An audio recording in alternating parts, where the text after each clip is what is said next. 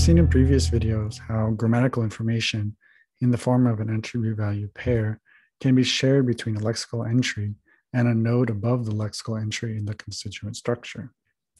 We can apply the same principle to all the words in our tree. But what about the node above the noun constituent? This can be handled in essentially the same way.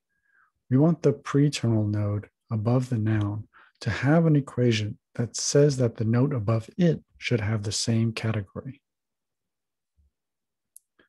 So we want to write a descriptive equation that says that a particular node's mother must have the same value for category as the daughter node. We use the asterisk to represent the node in question, then apply it to the lambda function to link to the right structure, and reference the attribute category, which we will start abbreviating as cat to save space. On the other side of the equation, we can say the same thing, except that we change the input to refer to the mother node, an asterisk with a circumflex.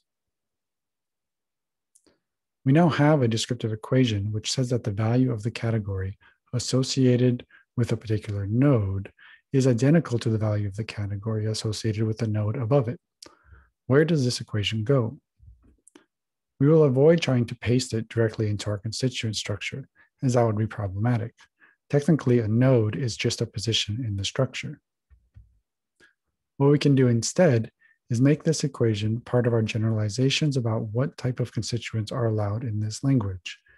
These generalizations are called phrase structure rules. The word phrase is sometimes used as a synonym of constituent in syntax. We know that at least one type of phrase structure that is allowed in English has a determiner followed by two adjectives and a noun. For now, let's not make any further generalizations and just write out this pattern as one acceptable pattern in the language.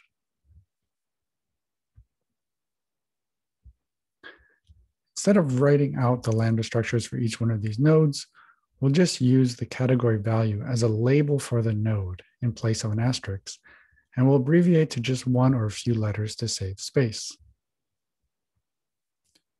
So let's take this as a general rule, or a constraint on the grammar, that says we can have a constituent with nodes of each of these categories.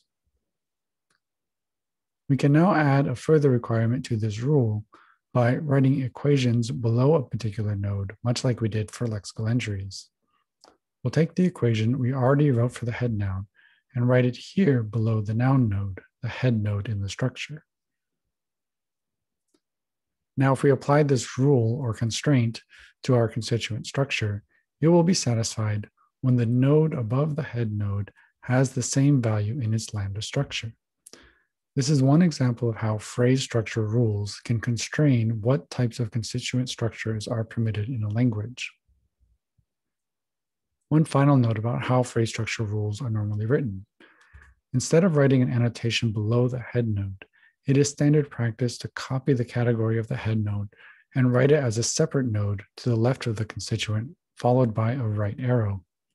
This representation is a holdover from syntactic theories of the 1960s, and it can be a bit misleading, but it does save some room for other equations that we will want to add to our phrase structure rules as we further explore how to represent grammatical structures in LFG in future videos.